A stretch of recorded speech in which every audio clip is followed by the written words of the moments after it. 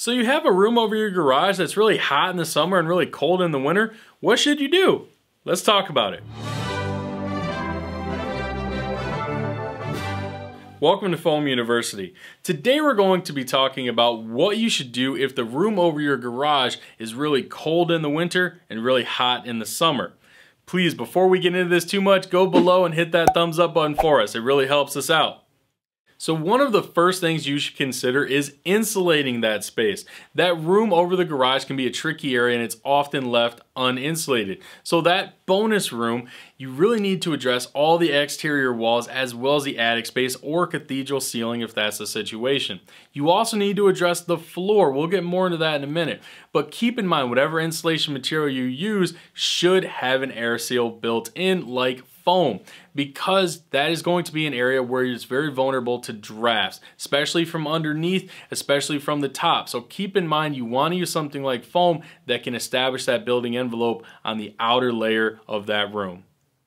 So another thing to keep in mind is if that room over your garage or bonus room is really hot or really cold, it may not be properly conditioned. And what I mean by that is you may not have proper heat registers flowing to that room during the winter, or you may not have AC flowing to that room during the summer. This is super common. A lot of times when these houses are built, that bonus room may not be intended to be a living space initially. So it's never designed or installed to have heat registers or air runs to that space. If that's not happening in your home, that's something you need to consult an HVAC contractor about. Bring them in, seeing what it would take to actually run those registers to that space. So the next thing to keep in mind, make sure it's conditioned.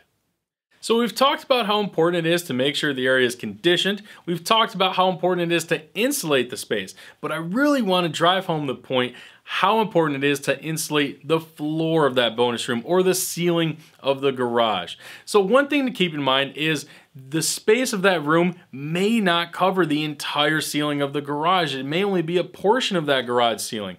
Whatever the case, it's crucial to make sure the floor of that room is properly insulated. Our garages are typically not treated or conditioned at all. So any cold or hot that's inside that space will want to drive into that bonus room from underneath. So you really need to make sure you properly insulate and seal that garage off from the bonus room above it. This will encapsulate everything. So again, it's important to seal off everything around that room and to make sure you're getting proper conditioned spacing to that bonus room area.